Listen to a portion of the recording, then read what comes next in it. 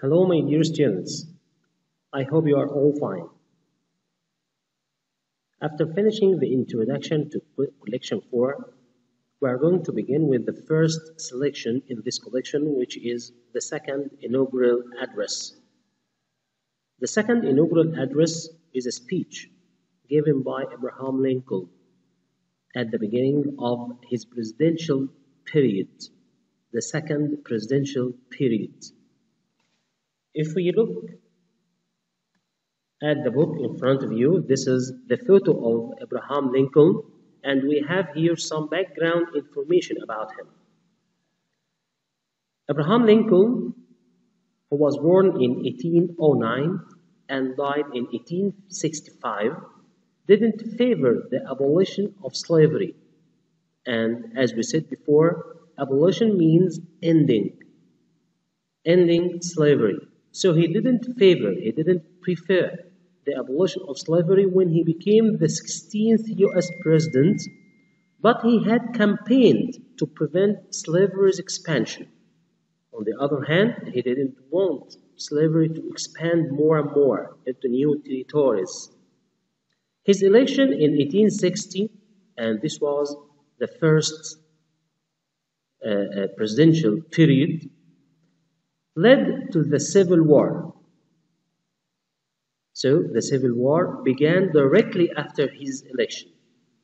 Lincoln issued the Emancipation Proclamation in January 1863, and after his re-election, Lincoln successfully pushed Congress to pass the 13th Amendment to the Constitution, which outlawed slavery. So at the time, this 13th Amendment outlawed slavery. Outlawed means that it became against the law. Slavery became against the law after that. Lincoln gave this speech on March the 4th, 1865, less than 6 weeks before he was assassinated. So he was killed after this speech. The second inaugural address here means speech given to people, to audience. So the second inaugural address, the speech given by Abraham Lincoln at the beginning of the second presidential period. Here, as you read, you should notice how Lincoln describes how the situation in the country has changed since his first inauguration in 1861. Write down any questions you generate during reading. Of course, the speech here begins by addressing the audience, fellow countrymen. Then he began speaking about the previous 40 years, the years of the Civil War.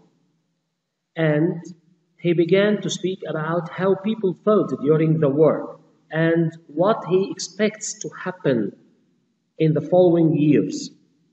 Of course, as you know, as we used to do with every selection, I'm not going to read the selection because I'd like you to read it yourself. It's very easy, by the way, and you have here just 4 difficult words with their meanings on the right. And I'm going to give you some guiding questions because while you are reading, you should have an aim. You should have a purpose, reading for a purpose. But before that, I'd like to explain something for you. Evaluate seminal texts. You know the word seminal? We spoke about it before. It's a text which is a turning point or a text which is very important in the American history. Here we are going to speak about premises, purposes, and arguments. Let's read this part together. Lincoln delivered his second inaugural address in a particular historical context. What was that context? The nation had been at war for 4 years before this address, and the recent events on the battlefield were making it look more likely that the war might end soon with a Union victory. Therefore, Lincoln's overall purpose in this speech was, and this is very important, this is his purpose. What was his purpose? To persuade his audience to adopt his ideas about how the country could best move forward. This is his purpose. This address was Lincoln's opportunity to make his case to the public, to show his case to the public, to share it with them. Lincoln's speech presents an argument. In an argument, let's analyze the argument. In an argument, a writer expresses a position on a particular issue and supports that position with reasons and evidence. In analyzing an argument, it's helpful to keep the following definitions in mind. Of course, here we have 4 very important definitions. We have the term on the left, the definition, and an example from this speech.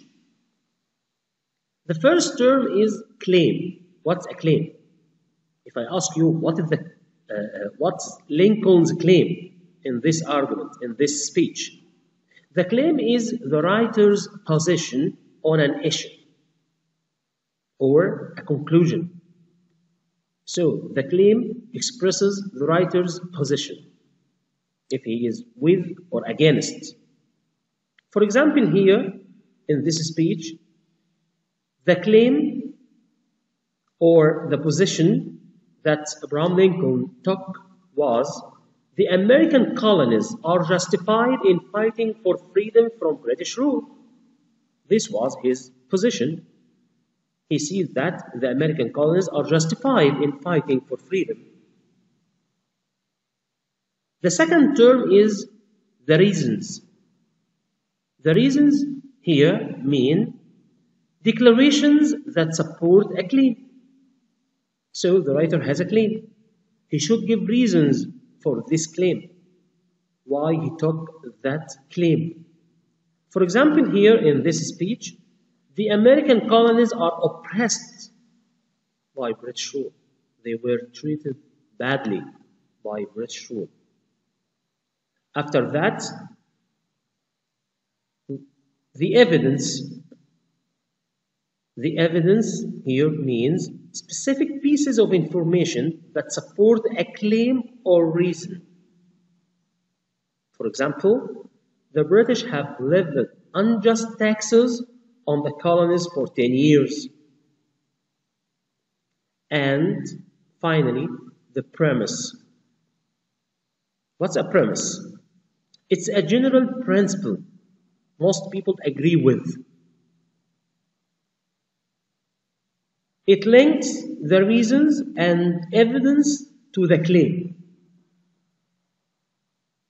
For example, people have the right to revolt when oppressed. So this is like a rule that can be applied to any country, to any people. And here, as you can see, the premise links the claim with the reasons and the evidence. Okay. So, what you should do now is that you read this speech. Of course, I'm going to send it to the LMS.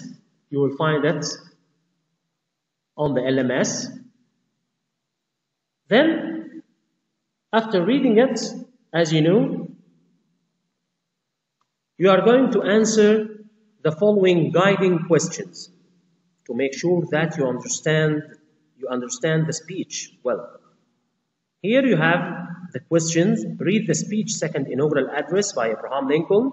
Then, reread the lines indicated with each question below. So each question is directed to certain lines. You are going to read these lines and you will find the answer in these lines, as we used to do with all the previous selections. Answer each question citing text evidence. And of course, the word citing here is very important because in your SAT you are asked to cite evidence from the text. The first question, You are going to read from line 3 to line 11. And the question is, where in the speech, and especially in these lines, does Lincoln address his audience's expectations? The second question, you will find the answer in the part from line 29 to line 34. The question is, explain the premise that Lincoln is developing in the second paragraph. So here we speak about the second paragraph. And then identify specific points that help develop the premise. How he developed his premise. The last question we have here, the answer for this question will be in the part from line 55 to line 60. The question is, restate Lincoln's call to action in your own words. Restate means you should explain it in your own words. What is the purpose of the speech? And I have already mentioned it during this video. I'm going to send you the selection itself.